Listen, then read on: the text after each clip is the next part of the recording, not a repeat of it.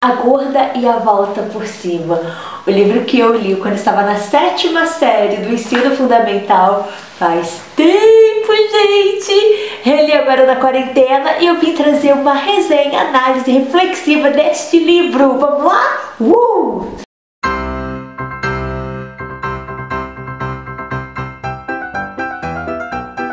Olá todo mundo, tudo bem com vocês?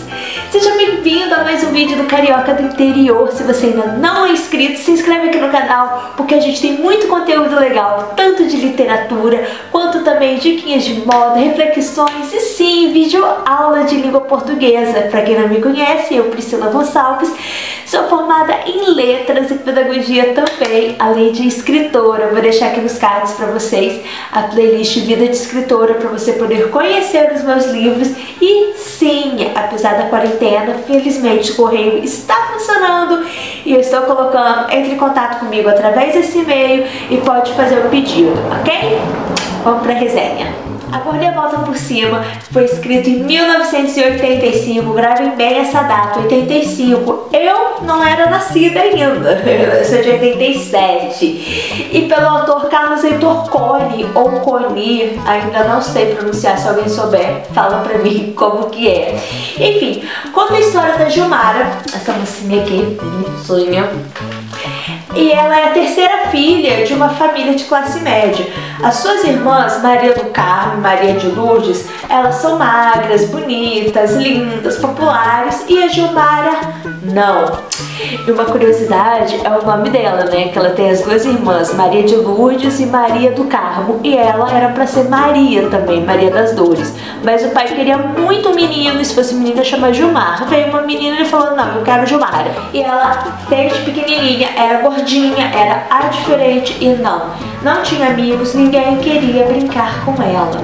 Desde pequena, a infância da Gilmara ela foi marcada por bullying, por várias angústias. Como eu já falei, ela não tinha amigo, ela era alvo de chacota por conta da sua gordura.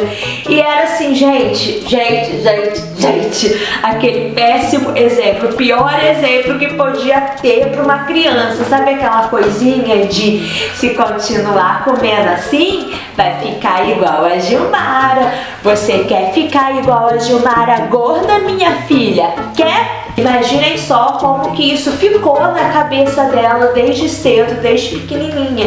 E as irmãs implicavam muito com ela, não queriam brincar, não queriam sair com ela. E tanto que houve uma situação de uma brincadeira extremamente sem graça que uma das irmãs fez e ela precisou usar óculos, ou seja, mais uma coisa que marcou a feiura dela, porque na cabeça dela usar óculos também era feio. Enfim, os pais tratavam ela mal, ela era tipo assim, uma vergonha na família, era excluída. Ai, sabe aquela coisa, ai, as minhas Marias, as minhas filhas lindas. Ah tá, e essa daqui, gente, a infância dela foi tão marcada com bullying, com preconceito, que tem uma história na aula de catecismo dela que solta-se um pum e todo mundo sabe que ela é catequista.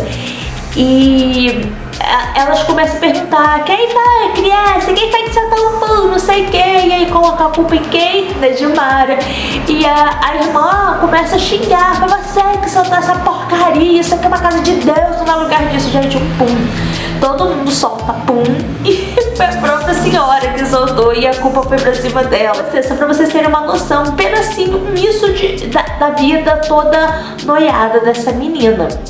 Vários B.O.s que aconteceram com ela, por exemplo, ninguém queria, quando ela entrou na adolescência, nenhum menino queria ficar com ela, alguns só queriam se aproveitar dela. Eu suponho, né, na época não se falava muito isso, mas aquela coisa de, ai, como é que se deve se pegar uma gordinha, ai, que não sei o que é um fetiche, sabe? Ela teve faltas amizades, ela ouvia piadas sem graça, ela desenvolveu depressão, até o momento, assim, que ela resolveu querer emagrecer, queria ir numa clínica, não sei o que, e a família falava que era um caso perdido, que era perda de tempo, que era bobeira, você nasceu gorda, você gorda, feia a sua vida inteira. E acontece uma situação com ela que eu não vou falar o que é, vocês têm que ler esse livro. E ela resolve emagrecer por conta própria.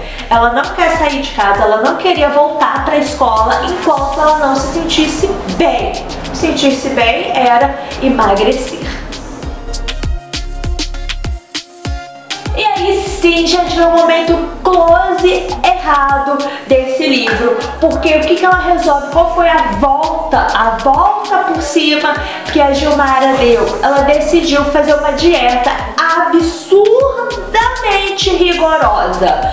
Ela era tipo assim, comer 2 maçãs por dia e um iogurte e pronto, e saía pra correr na praia. Assim, ela morava no Leblon. E na cabecinha dela, como eu já falei, ela precisava emagrecer pra ficar bem, pra ficar bonita. E, mano, para a seguinte, ninguém, ela nem ninguém, nem eu, nem você que tá assistindo a esse vídeo, ninguém precisa emagrecer pra ficar bem, ninguém precisa ficar bonita, ninguém precisa entrar em qualquer padrão de beleza estabelecido pela sociedade pra poder ficar bem. Tá? Mas enfim, isso colocou aqui nesse livro. E o momento close errado, que é como vem escrito já aqui na sinopse do livro, precisou de um boy aparecer pra dizer que ela era linda. E tipo, tem uma fala que ele diz pra ela que foi assim: você era gorda, mas era bonita. Tipo assim, gorda é feia, mas você era uma gorda bonita. Claro, gente, o livro não é um close errado todo, né? Tipo, nossa, o livro tava indo muito bem, de repente, pá, estragou tudo. Não, porque o que aconteceu? Ela precisou emagrecer pra ficar bem? Sim, precisou. Mas ela não melhorou porque ela emagreceu, mas porque ela criou confiança em si mesma. Ela achou na cabecinha dela: ah, agora eu tô bonita, agora eu posso ir pra praia. Então ela colocou na cabeça dela: eu posso ir pra praia e tal. Mano, ela podia ter colocado na cabeça dela, e você que tá assistindo, pode colocar na sua cabecinha que você pode ir à praia, colocar seu biquíni, colocar seu shortinho, seu crop, o que você quiser, mesmo estando gorda, mesmo dizendo pra você que seu corpo não é adequado pra utilizar esse tipo de roupa. Gente, tá tudo bem, tá? Isso foi uma invenção que a sociedade colocou, que a gente tem que ser magra. Por quê? Porque eles querem ganhar dinheiro. E uma coisa que eu gostei é porque mesmo depois que ela deu uma emagrecida, tal, não ficou magérrima não, tá? Ela emagreceu, ok, mas ela não passou a ser aceita, não deu aquela ideia de agora ela tá bonita, vem ser popular, vem entrar no grupinho. Ela continuou apagada e alvo de chacota de o que aconteceu com ela? Nossa, tá apagada. E ela, ó, né, ligou, tipo assim: ai, agora eu vou ser amiga de todo mundo. Não, vocês não queriam ser meus amigos quando eu era gorda, também não vão ser meus amigos agora. Isso eu achei, ó, muito bacana. E ela foi legal com o boy também, com o Tetel, que se aproximou dela. Em momento algum ela desprezou ele e tal, deu uma oportunidade. Primeiro ela desprezou porque ela levou um susto, mas ela deu uma oportunidade, assim, foi uma oportunidade ótima, maravilhosa, desde 1985, pra gente conversar de gordofobia e autoconfiança. Também que eu pedi pra vocês lembrarem, né, do ano 1985, 35 anos atrás. A gente não conversava de assuntos que a gente conversa hoje, como gordofobia, body positive. Não existia Alexandra Gurgel aí falando do movimento Corpo Livre, suas amigas e tudo. É porque eu gosto da Alexandra Gurgel, mas existem muitas outras. A Luísa Junqueira fala sobre isso, Maíra Medeiros, tem Stephanie Baum também, que é mais pra adultos e tal.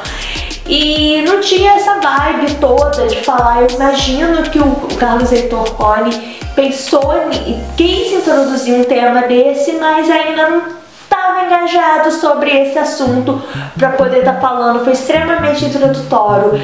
E meninas e meninos lindos e maravilhosos que estão assistindo a esse vídeo, saiba que todo o corpo é lindo. Se você me segue no Instagram, e se você não me segue, me siga. Vou deixar meu arroba aqui pra vocês. Eu coloquei essa foto e contei a história dessa saia. Essa saia eu comprei no brechó, vou deixar aqui nos cards. Compras em brechó pra vocês saberem. E bati um papo super gostoso, né? Algumas amigas comentaram e tal a respeito disso.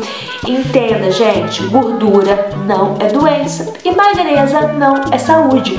Todo corpo é lindo. Se você por um momento tá se sentindo mal e tal, e tá me sentindo gorda. Gente, também não é assim, pode engordar à vontade, você tem que se sentir bem, não.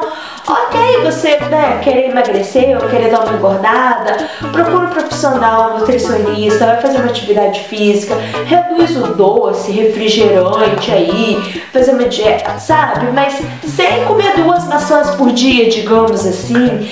E até porque, querendo ou não, você vai estar cuidando de quê? Da sua saúde. E cuida sim da sua saúde, tanto do corpo quanto da mente. Não entre em bobeirada de ai, tem que ser magra, tem que ser linda e pra ser feliz e que não sei o que, e devolver minha autoestima. Não, gente, a autoestima tá aqui, ó, na cabeça da gente, tá aqui no nosso sentimento. Não precisa emagrecer, não precisa engordar, não precisa ter aquele corpo que disseram pra você que ele era o ideal, que ele era bonito. Não é assim. É o seu corpo, ame-se do jeito que você quiser. E sugiro, mais do que procurar um nutricionista ou um profissional da área de educação física, que você procure também um psicólogo para te ajudar a se amar cada vez mais e se sentir bem.